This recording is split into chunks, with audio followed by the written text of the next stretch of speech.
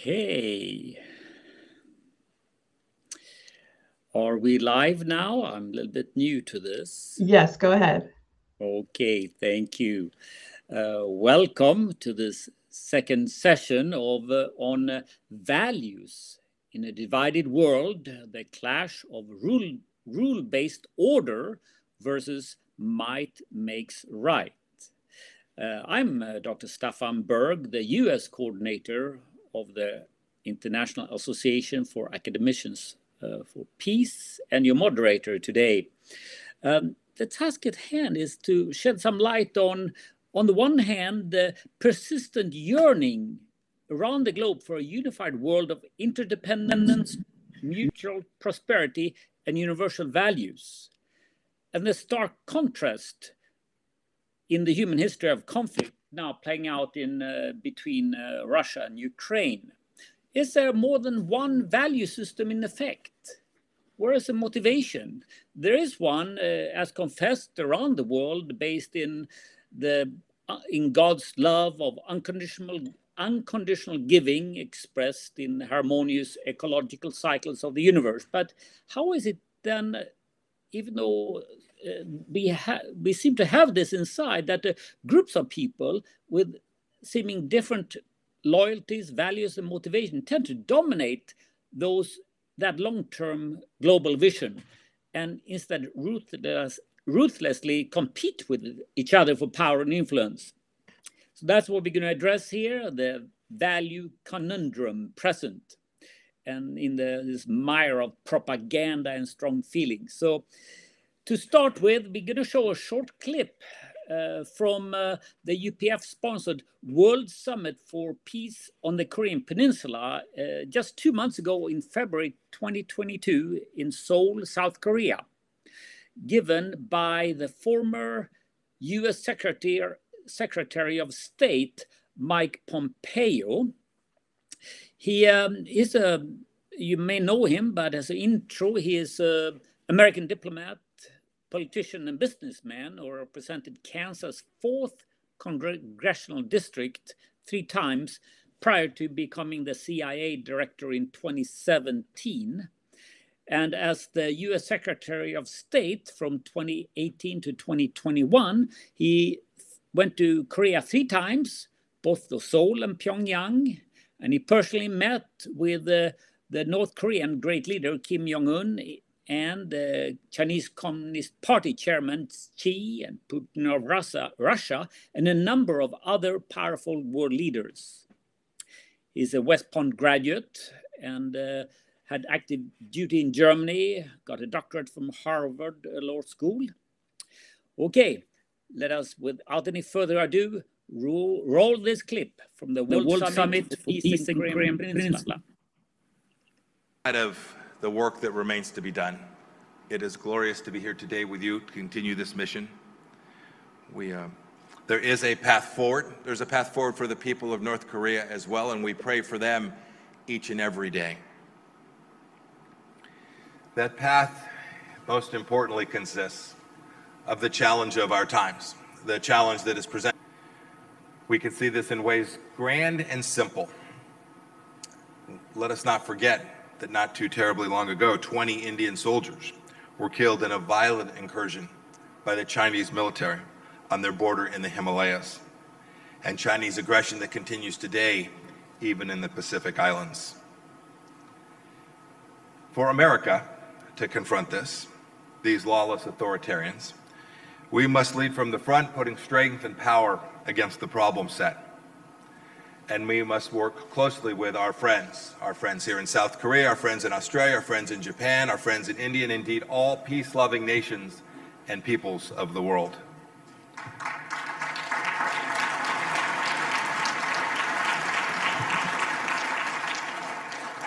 First and foremost, this always must be through diplomacy. I think that's why President Trump sent his most senior diplomat to have conversations with Chairman Kim to share the vision for a brighter future for Chairman Kim, for the people of North Korea, and indeed for the entire peninsula. Our vision was right. Our vision was noble. Our vision would indeed have made lives better for each of those people. and it would have reduced risk around the world.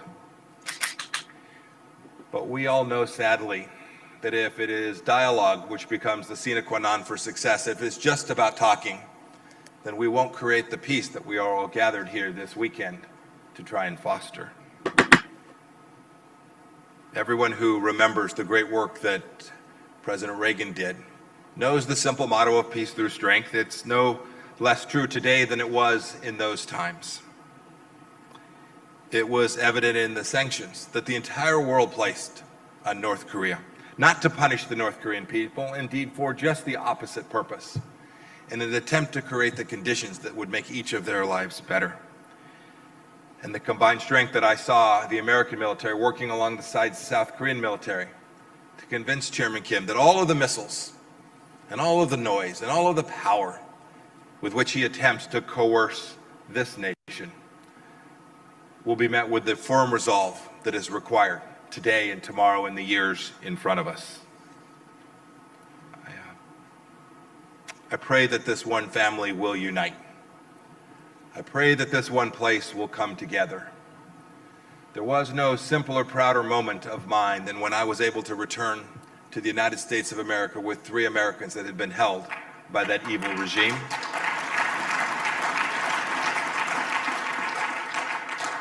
If we're united, if we are steadfast, if we show the same resolve that the people of South Korea have shown, and that we have gathered here with this united peace effort, I'm very confident that we will achieve that, and the greater glory that every human being is entitled to because our Creator made it so will continue to flourish around the world and indeed on this very peninsula.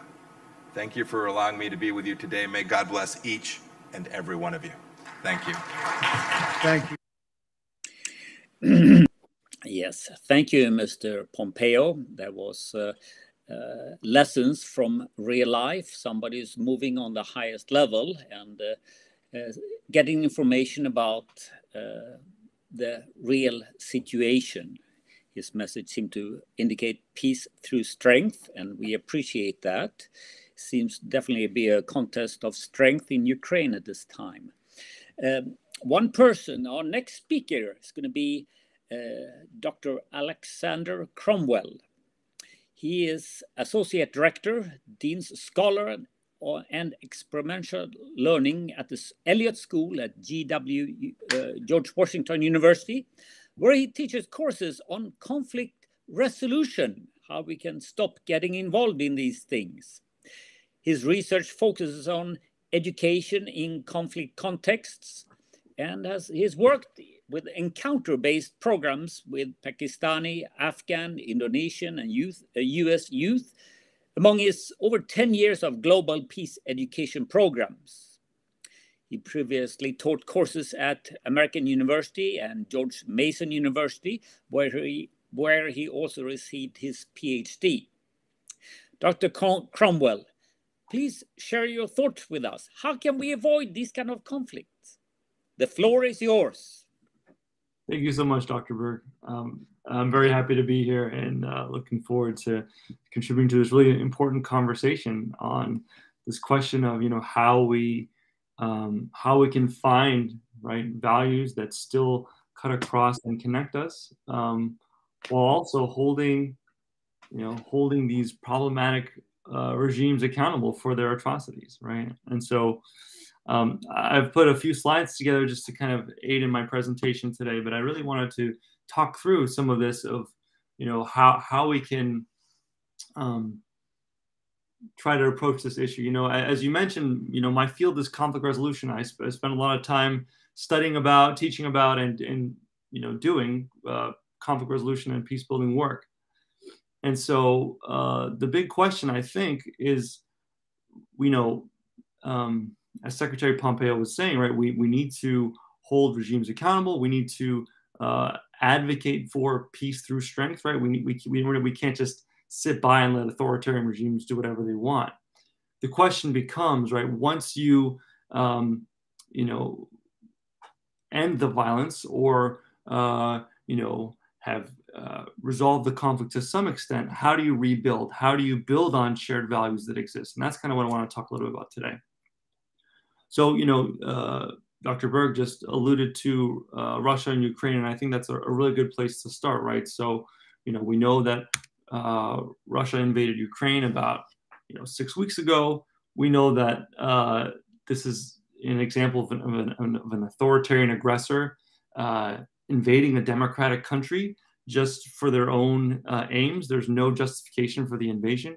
The picture here is from Bucha, which is a suburb of Kiev that was, which Russia recently retreated from. And, there are reports that the New York Times reported that, about 300 civilians were tortured and killed as Russia left. And I think, what's most clear about Russia's aims and their actions in the war are how they've treated civilians, right? There's been indiscriminate bombing of civilians, including as they've tried to flee various areas, right? And those kinds of actions, they violate the Geneva Conventions, and they very clearly show a lack of respect for human beings and human dignity.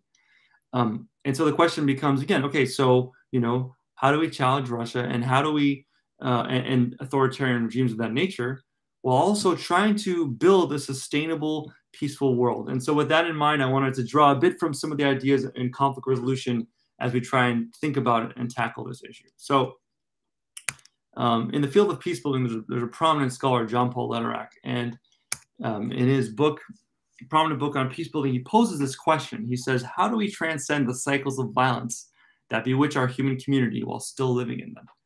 Because here's the problem with violence and war, right? We get trapped in cycles of revenge, right? Where, because of the pain and suffering that one group experiences, they then, want to go back and inflict that same pain on the other side, right? And so, and I wanted to repose this question slightly differently, thinking about, our conversation today, which is about how you challenge authoritarian aggressors. So I think the question is, so how do we find common values with authoritarian aggressors while holding them accountable for their actions? And, essentially the goal of peace building is to find points of connection after incredible moments of disconnection, right? Violence, war, and torture, and things that are really unforgivable, right? How do you find forgiveness? How do you find a way to move forward? And this isn't to say to forgive and forget. Forgive and forget is actually a problematic notion, right? We're not saying we forget, right? When we talk about the Holocaust, we say never forget, right? So we don't forget what happens, but we still figure out how to recognize the humanity of the other despite what they've done. And we figure out how to move forward despite the situation. And so I wanted to put forward a few quotes that just address how to talk about these issues from prominent peace builders. So first, Martin Luther King said, "Nonviolence means avoiding not only external physical violence, but also internal violence of spirit. You not only refuse to shoot a man, but you refuse to hate him." Thich Nhat Hanh, who's a famous Vietnamese Buddhist peace builder, once said, "How can we love our enemy? The only way is to understand them, to understand how they have come to be the way they are." And finally, Mother Teresa said, "We're all capable of good and evil. We're not born bad. Everybody has something good inside. Some hide it, some neglect it, but it is there." And I think the most important lesson in all of this, right? So again, we absolutely, Russia and other, authoritarian aggressors need to be held accountable, right? For their actions. There's no excuse for their invasion of Ukraine. But one thing we have to keep in mind when we're trying to work with them, when we're trying to end the conflict, figure out a way to stop the violence, and then figure out how to move forward. In conflict resolution, there's an idea called separating the person from the problem. In other words, what often happens is when, for example, we see Putin's aggression in Ukraine and the invasion of Ukraine, what happens is we start to see all Russians as, inherently bad, and it's easy to generalize, right, those kind of feelings of anger, frustration, or hatred from just, the actors who need to be held responsible, right, the leaders in power, to the overall population. So one of the big things in terms of thinking about the values that connect us to the ways that we can move forward is you know, trying to recognize the similarities we have with people. And in conflict resolution, that's one of our biggest goals, right? Because the idea is by focusing, by still remembering those similarities, by still seeing the humanity in the other, by figuring out some way to build trust and respect, we'll be more likely to deal with the real issues. And so because, right, we'll have a positive relationship and a trust that we can build. Now, of course, this gets really difficult when you have a regime that regularly lies, right? And this was a challenge with the Soviet Union, right, where there were all these peace conferences between, you know, the United States and the Soviet Union, and various kind of, you know, initiatives that people started that were started by the Soviets, and they weren't taking them seriously, right? They were not actually committed to these efforts. They were just a way, you know, to buy time or to, you know, get people in the U.S. who were trying to promote peace to believe in them while manipulating the situation. You know, it's a the same tactic is used by dictators throughout the world. For example, right, Bashar al-Assad went to so many negotiations to end the conflict in Syria and never actually intended to compromise or stop killing civilians as he was doing. He was buying time, right? Because he had Russia's support all along. And so, you know, we do have to keep in mind that when it comes to peacemaking, when it comes to trying to end conflict, that, you know, we don't want to just blindly believe and trust the other side, particularly when it's an authoritarian regime and a bad actor. But even in those cases, right, the question is, how do we still love our enemy while not condoning their actions? And how do we still see the fact that we also have evil inside of us in the same way that they do, and figure out ways that we can collaborate on what is still good? So with that in mind, just I wanted to highlight, you know, show the goal, you know, in moving past a situation like this is reconciliation. So what you see on here is the conflict curve, right? So at the apex of conflict, right, at the top of the curve is when there's the greatest amounts of violence, right? And this is when we sit down and we have negotiations and you see peacemaking up there. This is when we engage in peacemaking processes, right? And this is the stage the Ukrainian conflict is currently in. But the thing is, after the violence ends, once there's a peace, you know, a peace agreement or a peace accord, the more deeper question is a question of long-term, right? It's a question of long-term reconciliation, which you see on the bottom of the curve here, right? So once, you know, once conflict is at its top and you reach a peace agreement, the question is, how do we de-escalate? How do we get back to a place where we can, you know, understand each other again? And we're pretty far from that, right? When it comes to trying to deal with these authoritarian regimes. And it's going to be a long-term kind of question or goal, right, for us to get to.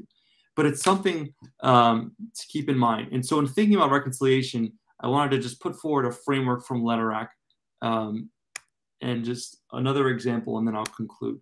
So when we're talking about, you know, reconciliation or reconnecting through shared values, what does that look like? So Lederach actually, in his book, Building Peace, he cites Psalm 85:10 and says, reconciliation occurs when truth and mercy have met together, justice and peace have kissed. And what he's talking about here, and he applied this specifically to the peace negotiations in Nicaragua, you know, many years ago, and talked about how this was kind of the guiding principle they had when they were engaging in negotiations. And what's really critical here, right, is thinking about how you merge truth and mercy and justice and peace, right? So truth has to do with the atrocities that have happened, right? Holding people account, you know, being clear about everybody knowing what really happened, right? But then you have to balance that with forgiveness, right? With mercy, with thinking about how we can heal our relationships and move forward. And the other tension is between justice and peace, right?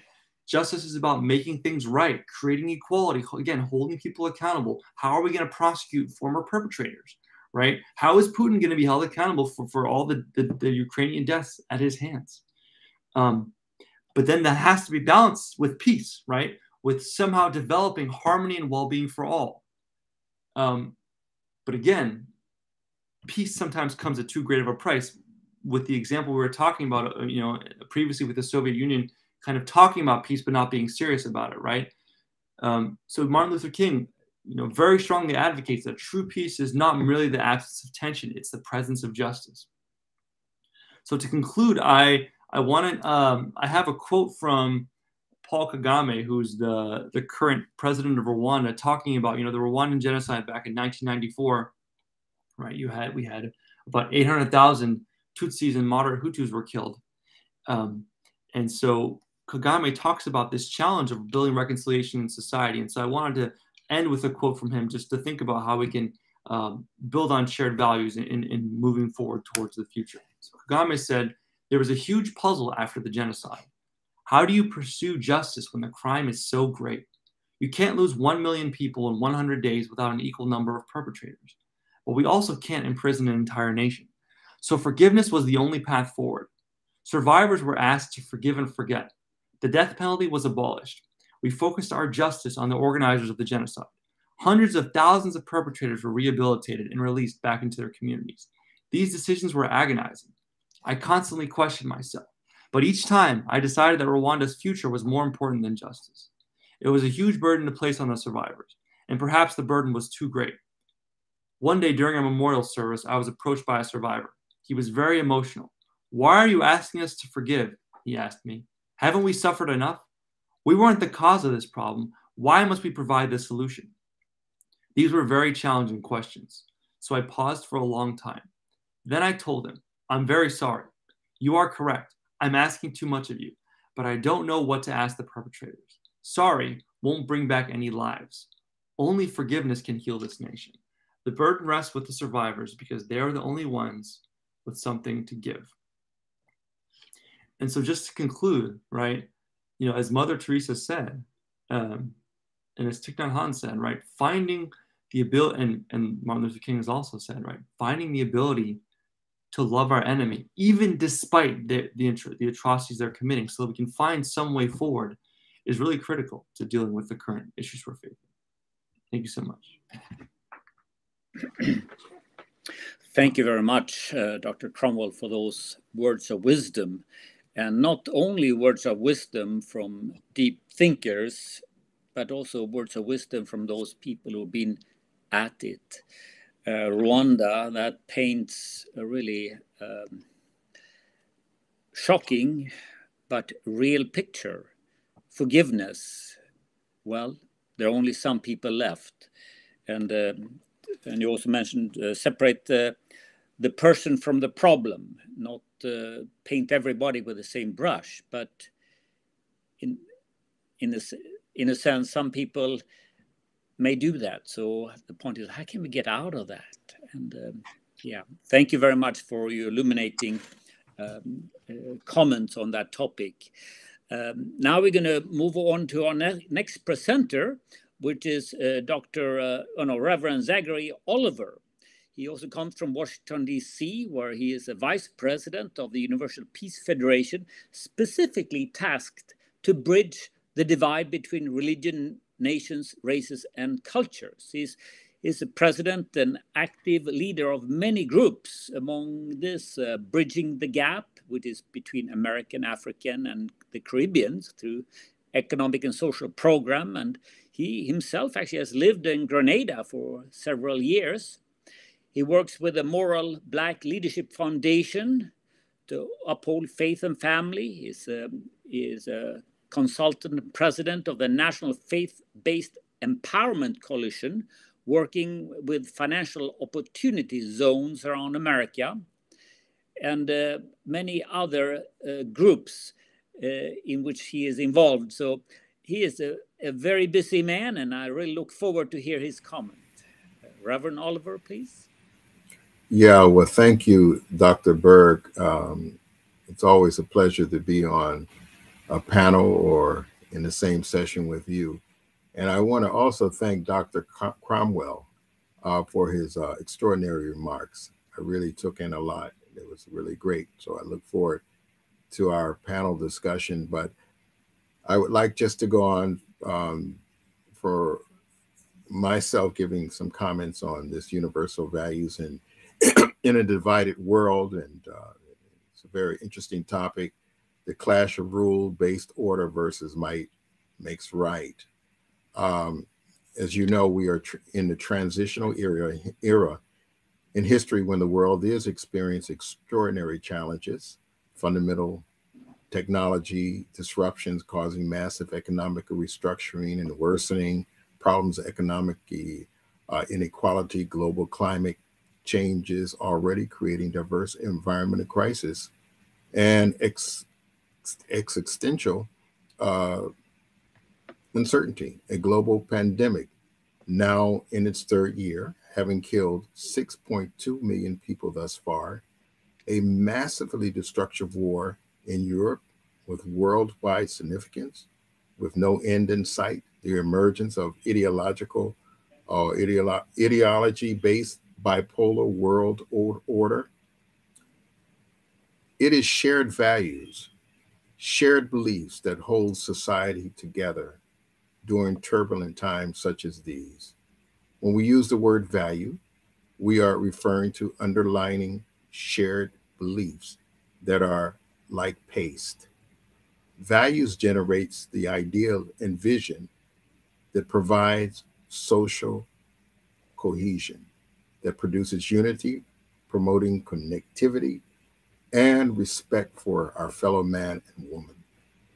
For instance, altruism, which is rooted in the value of love and respect for others, is the principle that motivates us all to act, to reach out to help our fellow citizen, transcendent of race and color, without thinking twice. This value-based motivation is crucial to putting one in the frame of mind to overcome the division and the inequality, to have compassion for the inability, to have compassion for your fellow citizens, especially when he or she is not of the same race. In this context, let us not accept the persistent contradictions in values and principles that has remained present even in our country here in America since its founding.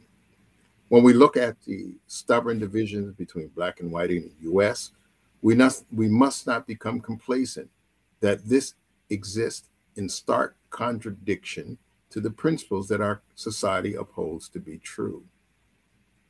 By all measures, segregated community, educational level, economic outcomes, health outcomes, political representation, the failure of true racial integration still exists.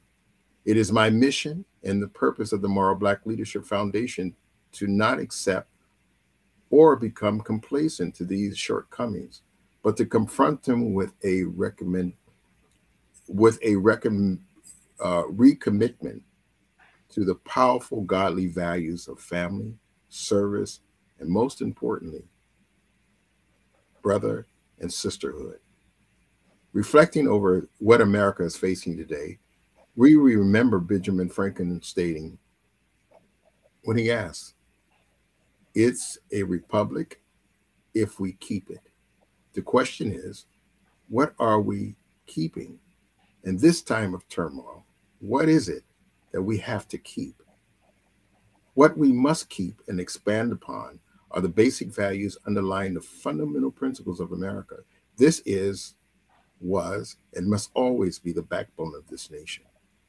It is only by recommitting to and further developing these values that we can extricate ourselves from the eyes of the global community's accusation of hypocrisy. Because when it comes to race relations, we're still not practicing what we preach. Our country is called upon to uphold a profound and moral stance before the rest of the world. It is only this moral stance, rooted in Judeo-Christian values, that has made this country a sustainable republic, applauded by history.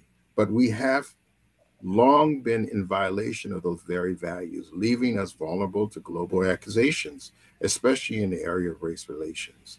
The Black and white problem periodically raises its head, as it did once again in May 25th, 2020, with the eyes of the global community intently watching on. We ask the question, why the conflict between Russia and Ukraine? We see Russia's notorious aggression And we have to ask why. It goes back to values. When the Soviet Union fell, the Russian political system was not decommunized. The use of public political power is still corrupted by the residual of communism. That sees individuals as comrades in the political struggle, not from the angle of brotherhood or sisterhood. Russia could not decommunize. America's job is to dehypocratize such that its founding principles more perfectly prevail within and therefore serve more effectively as a model nation toward the global community. America has failed to set the standard of brotherhood when it comes to Black and white, and because creating the model nation is contingent upon the relationship between what I like to refer to the two brothers, the Black and white brothers, must not look upon each other from the premise of race, but from the premise of being brothers within the family of God. When they do so, they will find a commonality which leads toward restoration, reconciliation, and a unified society. And then America will be able to fulfill its ultimate responsibility of becoming an example of bridging the divide. Let us look at America's historical figures and what they espoused. President Calvin Coolidge in 1924 stated this: "The principle of equality is recognized. It follows inevitably from the belief of brotherhood, the brotherhood of man through the fatherhood of God. It seems perfectly plain that the rights of equality has for its foundation reverence for God. If we could imagine that swept away, our American government could not long survive. Herbert Hoover in 1935, the American system of liberty is based upon certain inalienable freedoms and the protection on which not even the government may infringe. Behind them is the conception, which is the highest development of Christian faith, the conception of individual freedom with brotherhood." And last but not least, Martin Luther King in 1963 stated this in his prolific, famous speech: "I have a dream that one day on the red hills of Georgia, the sons of former slaves and the sons of former slave owners will be able to sit down together at the table of brotherhood. Now is the time to lift our nation from the quicksand of racial injustice to the solid rock of brotherhood. We must live together as brothers or perish together as fools." It is obvious that our values are being confused, forgotten about, and not adhered to. In essence, what we are trying to keep is a system of government and a society that understands, upholds, and lives up to the Judeo-Christian value system. Godly values do not lead towards social and cultural and political division, but rather toward unity. Godly values are universal values, not exclusive to any faith tradition. These values enable the heart and attitude to bridge the divides. This appreciation for the universality of values was advocated by Reverend Sun Myung Moon, who is the inspiration behind these sessions. In this quote, Reverend Moon presents his approach to his historical meeting with the North Korean dictator Kim Il-sung as an example of these universal actions, values in action.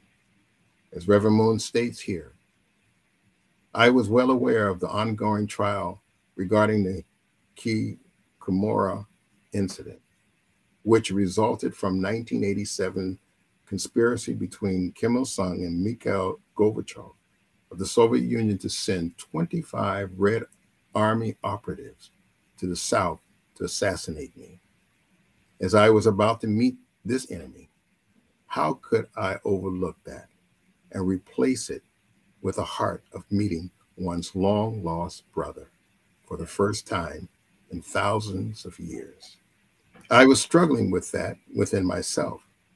If I could come up with a solution, I knew I would be able to bring any villain to naturally surrender. I need to possess the heart of loving my enemy more than I love my sons, my daughters, my wife, my disciples, and my members. That is why miracle is in the history of recreation took place after our meeting. The world changed after I met Gorbachev. And the Inter-Korean Summit was finally realized after I met Kim Il-sung. All kinds of issues were resolved at once. These facts prove that heaven is working. A new world is being created. This story illustrates the fundamental yet extremely challenging and rarely advocated Christian values of loving one's enemy. This principle was taught over and over and over again by Reverend Moon as essential to the practice of what he calls true love. In the context of the many issues raised in this paper, in this conference, such principles of heart should be indelible in our values that can win over and subjugate the divided world. As I conclude, the model nation, America, has most certainly not come yet. Where else will the avenues toward the solution begin other than the premise, what I call the three brothers, black, white, and yellow, African, European, Asian, starting with two brothers, black and white, who have been the central protagonists within the history of our nation? What has the power to override the nefarious agendas and value systems that are now prevailing and vying to prevail within our secular institutions? To prevail, it is imperative for America to uphold its godly founding principles. This is because indelible within those principles is the power to bridge differences with love, the power for two people to unite under a common banner of truth and the common banner of brotherhood, leading to our common desire to bring universal peace. Thank you. Thank you very much, Reverend Oliver. Those were indeed words of wisdom. And I like that. Shared values are like the paste for social cohesion. That the paste. The point is, how can we get that paste going? And how can we get it to be really socially acceptable? And not just acceptable, but becoming the norm, where we not only talk the talk, but we walk it. I like you, the fingers pointing back to me and you. How can I become de-hypocratized before I ask my brothers in other nations to be decommunized? And, not calling each other,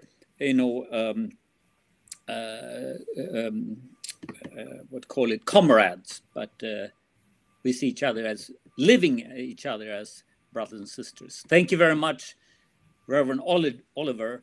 I'd like to call up Dr. Alexander here.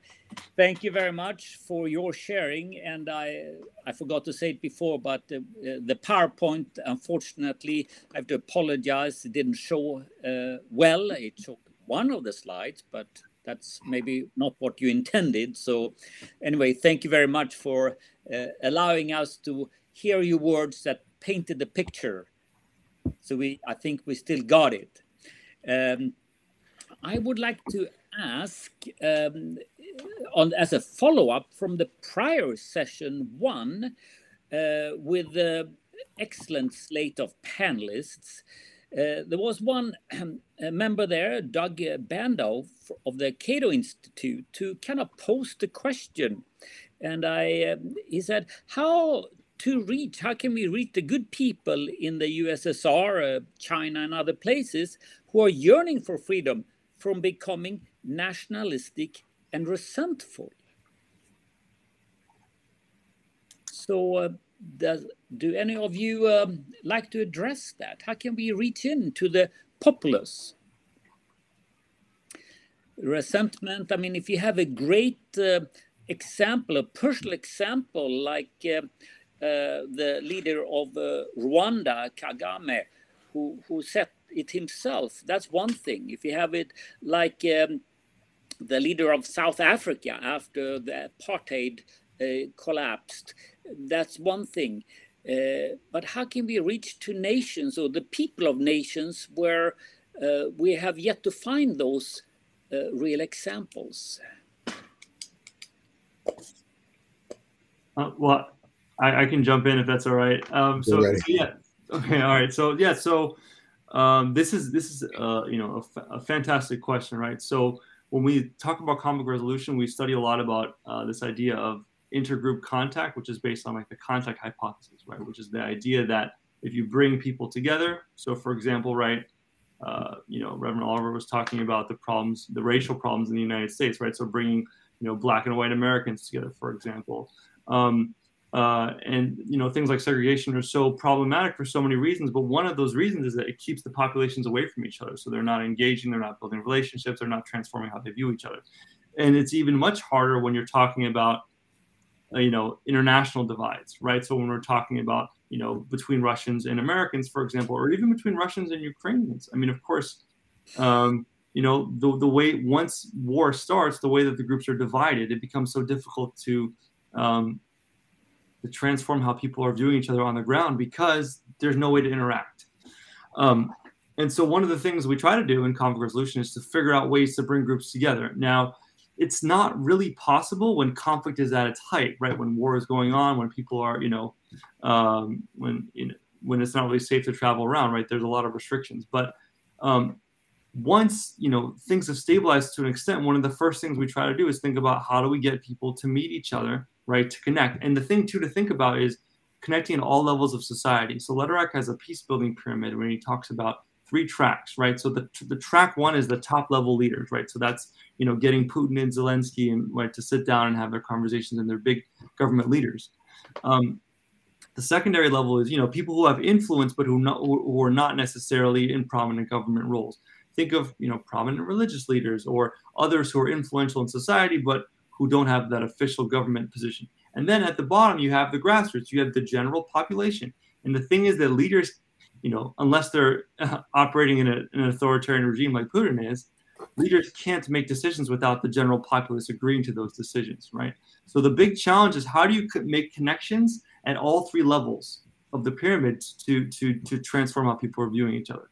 And one more small thing I'll say is, another thing we're really exploring and thinking about is virtual contact, right? There's been research on virtual contact as a way to transform how people are viewing each other. And virtual contact, they've been able to show that, they've done research in Northern Ireland and Israel and Palestine with these segregated communities, and they've been able to show that like these types of connections can also still reduce prejudice and improve how groups are viewing each other. So, yeah, those are just a few thoughts on how to approach the issue. Thank you very much, Dr. Cromwell. Reverend Oliver, did you have any other comment on that? Yeah, first of all, I would like to say, Dr. Cromwell, my dear brother, that I was asking myself when you found out you were teaching in the university system, I was saying to myself, well, what did he graduate in kindergarten? So, but anyway, he looks so very young. I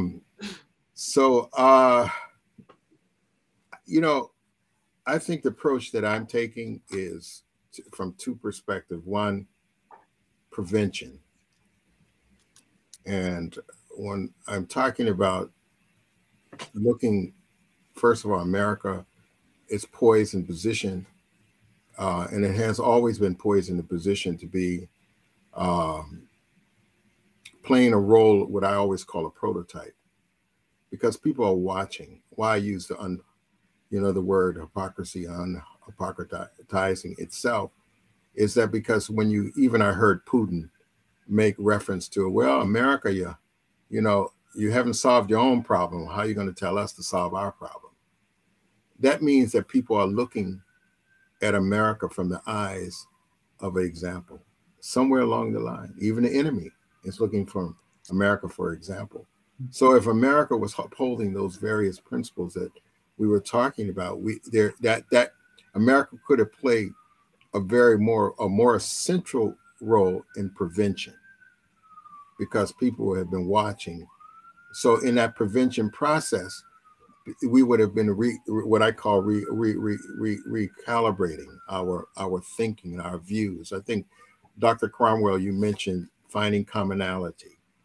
You know, when we find more commonality, we're less to strike one another, you know, or to want to bridge a gap between one another.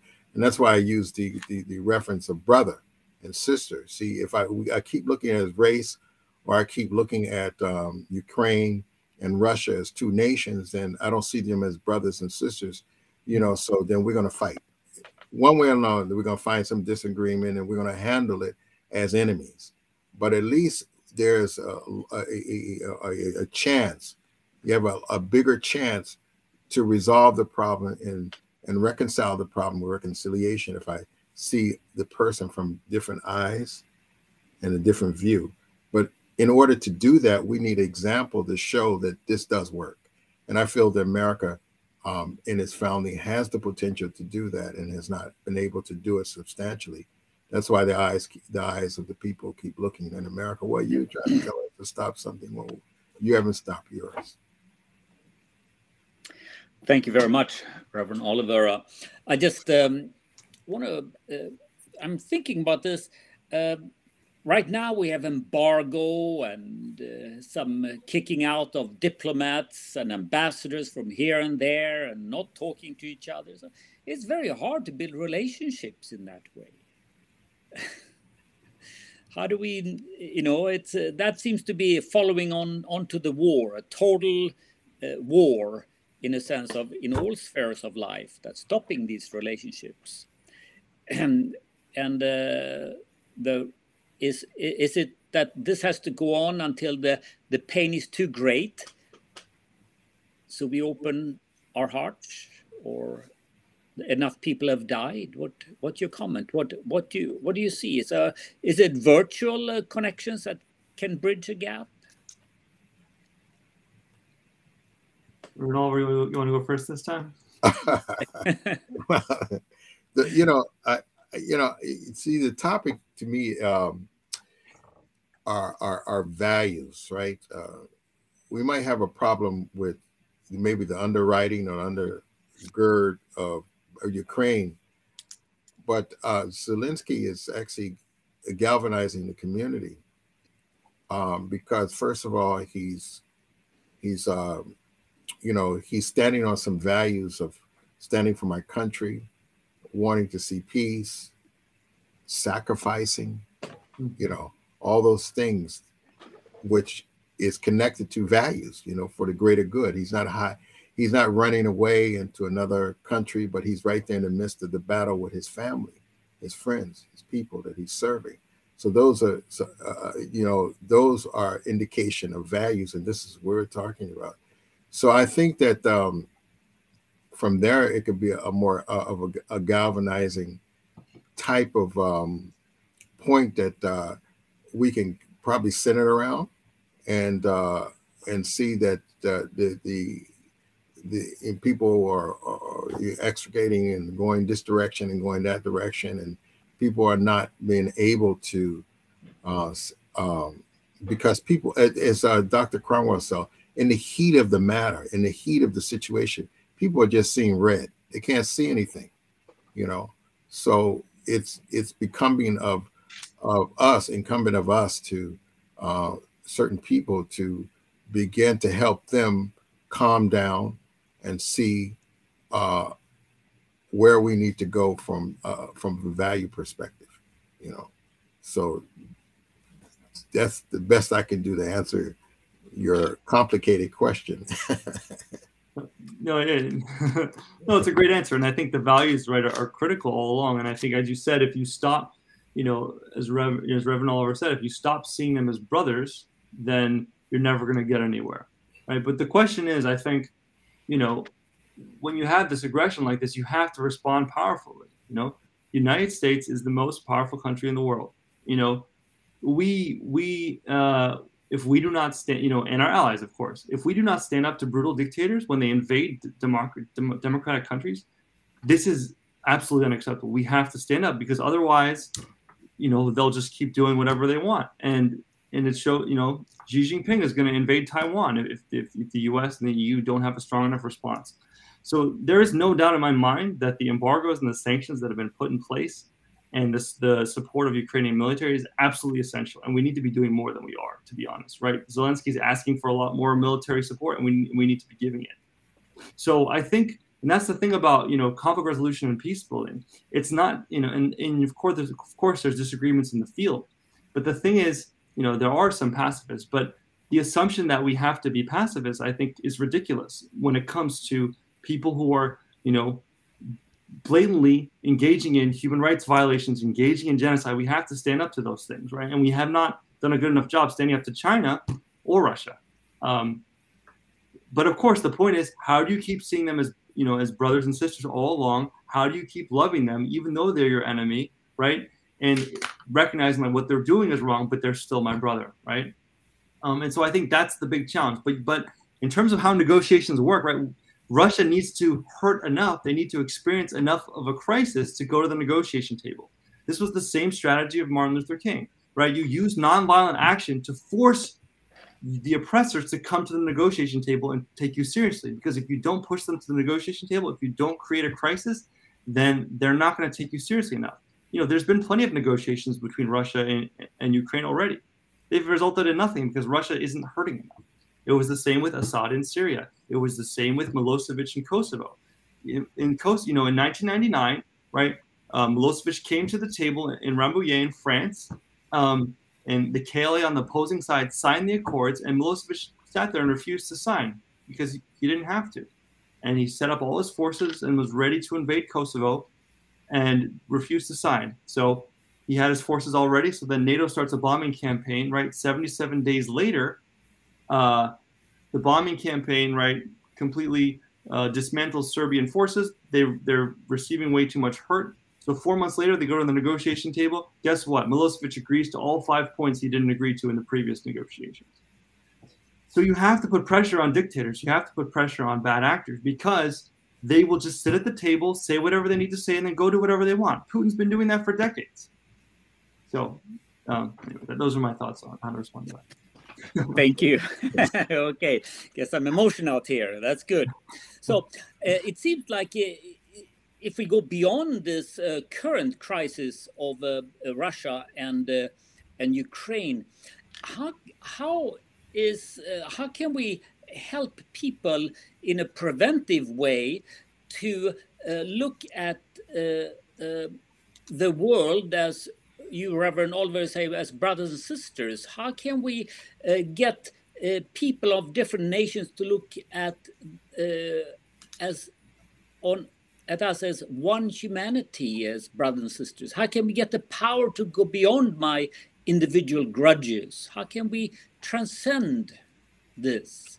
Reverend Oliver, what's your... Yeah, well, you know, I go back, I want to thank Dr. Cromwell, what he just said as well, but I go back to what I said earlier when I heard some of people that we know that were there in Ukraine in the midst of the battle, in the midst of the chaos.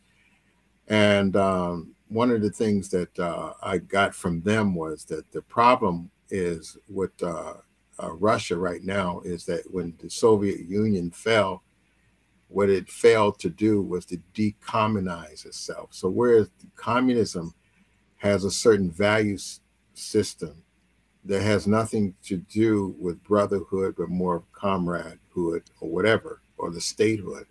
So therefore, they don't have compassion. So for others, they don't see others. They just see from their own point of view. So there is where the values come in. And that's why they are able to do what they're doing without any remorse. Well, this is why I was bringing why it's necessary to the negotiation table for America to unhypocritize themselves so that their value system that is the underwriting of this country that has already proven to be applauded in its own, in the midst of its chaos, in the midst of its mistakes, and to be a potential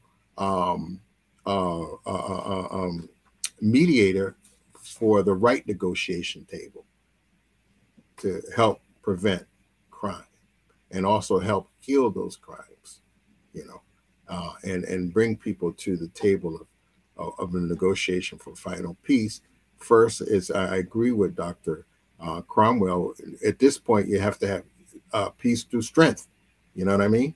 You have to show strength, but as we're showing strength, we still come to the table to show another paradigm of negotiations in order to bring what may be sustainable and measurable peace between nations. Okay, thank you. Maybe I just to jump in here. We are running short of time here. I mean, I like to stay with you guys all day and talk about this. It's very stimulating. But you know, I would ask Dr. Cromwell here about this justice and peace meeting in a kiss. I like that. That's, you know, embrace and, you know, good stuff. But anyway, maybe I just ask you for making some concluding remarks here. Maybe start with Dr. Cromwell, and before we have to wrap up. Thank you. Thank you so much. I also see a question in the comment here, which I want to, in the chat here, that I want to address. It's a question about, do you think sufficient effort, time, and patience was made to negotiate to try to understand the position of both sides before hostilities started on February 24th? So I'll answer that briefly and then say some final thoughts. So yeah, this is a good question, right? You know, did we take Russia seriously enough before they invaded? I think that maybe more, you could always say more could have been done, but Putin was making some pretty unreasonable requests, right? Saying that the United States wanted the United States to basically ensure that Ukraine wouldn't join NATO. And first of all, that's not the position of the United States or NATO members to do, right? That's the position of Ukraine as a sovereign country. So I think that what was expected of the United States was and its allies was a bit unreasonable. And also, you know, it's true that you can always do better to understand both sides, but I think the strategies and tactics of Putin show that he's not necessarily, right, the kind of too trustworthy of a person to be working with. But to wrap up, though, I do want to just say, you know, thank you very much for having me on this panel. And I think, you know, just to conclude, I think the fundamental kind of point or goal is thinking about, you know, how we can, again, figure out how to connect despite all our differences, despite, right, all the terrible things that we see, despite the violence and the struggles, and how we can still, right, see each other, as Reverend Oliver was saying, as brothers, as family, and really find out how to love despite, you know, the terrible violence and hate that we see. Thank you. Reverend Oliver? Yeah, just in short, I want to thank Dr. Cromwell. I enjoyed your presentation, by the way, as well. And yeah, in short, out of chaos and corruption, out of chaos and confusion, out of chaos and war, there must rise hope. And that hope really starts with us individually. The hope, what I would say, starts with what we call I like to call an alternative voice that is not there. We have here all the voices and other noises, but alternative voice. And I think it's just indicative of this, the topic, you know, that we're talking about, and that's values. We have to go back to our value systems, because values transcend race, culture, and, you know, ethnicity, and everybody values values, you know. And so once we come to that, I think that we can find a more sustainable negotiation table of peace with the enemies, and find some commonality. Thank you. Thank you very much, Reverend Oliver. Dr. Cromwell, I am very pleased to have made your acquaintance over the Zoom. or over this internet connection, and maybe we can make connections all around the world and make this as another expression to make world peace as we understand each other more and more. So thank you very much for taking the time to be here, and to all those of you in the audience, we appreciate you taking the time to think about values, think about how we can diffuse current burning situation and prevent these kind of things to happen in the future by us, as I've learned, living out our values back here at home. Maybe even me in my relationship with my family and my neighbors. I mean, wow, that'll be a change, right? Thank you very much for joining with us. And thank you, Dr. see you shortly on the next session.